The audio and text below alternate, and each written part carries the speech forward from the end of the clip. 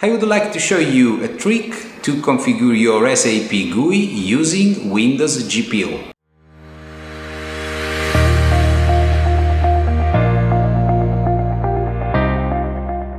Hi everyone and welcome on my YouTube channel. I would like to show you a way to configure your SAP GUI using Windows GPO. So probably an unusual way to use the GPO. First of all, if you are using SAP, probably the company you are working for is not a really small company, so you may already use some software that can help you to create and deploy the client operating system image in your infrastructure. So when your client is ready and you have to assign this computer to a new user, you have to complete the user profile configuration manually. User logon, Outlook configuration, SAP GUI configuration and all other settings related to the user profile. You can use standard GPO to do that, including SAP configuration. Let's see it together. Here we have our Windows 10 client with the SAP GUI installed. And here we have the domain controller.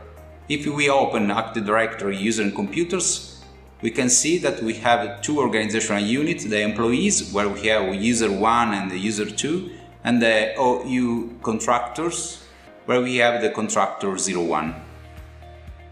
Okay, let's move on the Windows 10, where we logged on using user 1. If we open SAP GUI, we can see that the connections list is empty, so we have to configure new entries. For example, I can configure the connection for SAP production about the business unit 01, application server name, instance number, and system ID PR1 like production 1. Okay, I can do the same thing for the test environment or for other business units. For example, business unit 2 for the production environment and the test environment. Okay, now connection points are ready and let's see where is the path where we put this information. So if we open C volume, users 01, app data,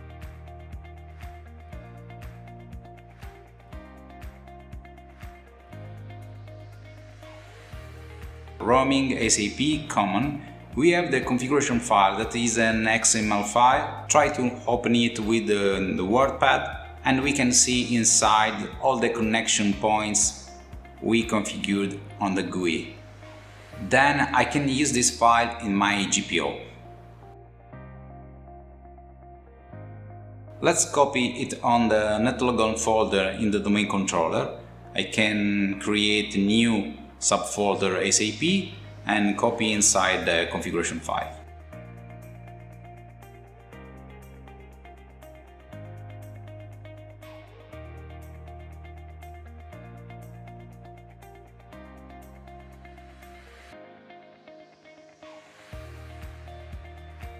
Now I can copy the full path that I will use in my GPO, like a source for the configuration file. I open the group policy management and I can create directly here my GPO on the organizational unit employees that contains user 1 and the user 2, so where I want to apply my settings. GPO name will be SAP client.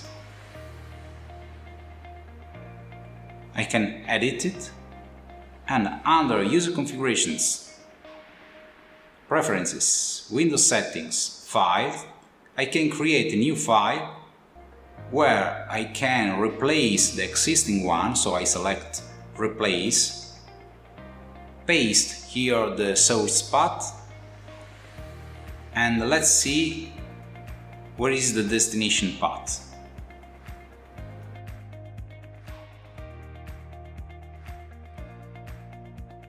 The destination path is this one. The only thing we have to change is the user. So we have to replace user 01 with a dynamic user that will be valid for all users of our domain. So we can now copy, edit and paste our destination.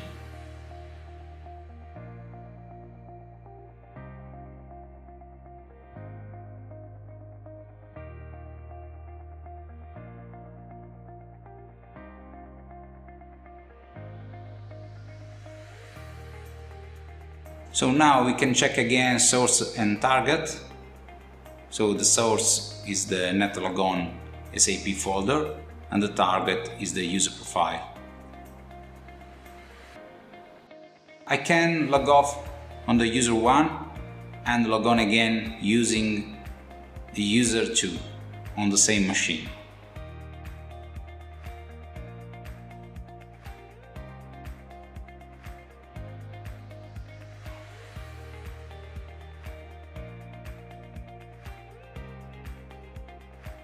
I will open SAP GUI on the user 02 and I will see the configuration deployed.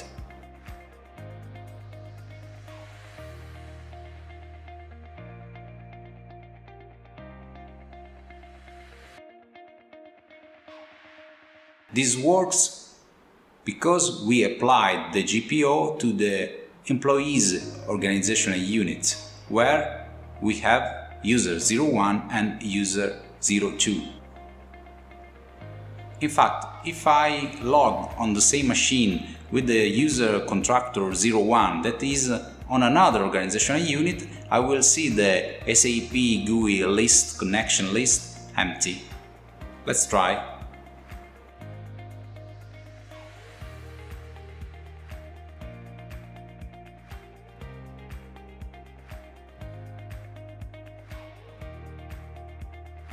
Okay, open SAP and the list is empty.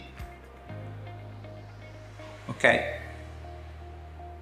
Now I can try to link the existing GPO also to the organizational unit that contains the contractor 01 user. So let me take the policy and link on the contractors OU. I can move on the client again, open the command prompt. Let me update the GPO.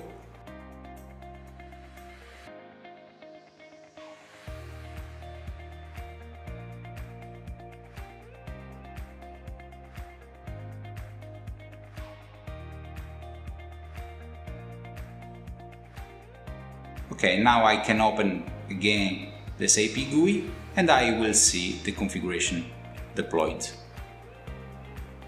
So it is a really simple trick that can help you to configure your user in your organization. Well, the GPO is now ready and you can use it to configure automatically the GUI of your users. If you like, you can use this method to configure other ERP systems. The only difference is to find the right path to replace the configuration file. If you like my video, please let me know. See you on my next trick.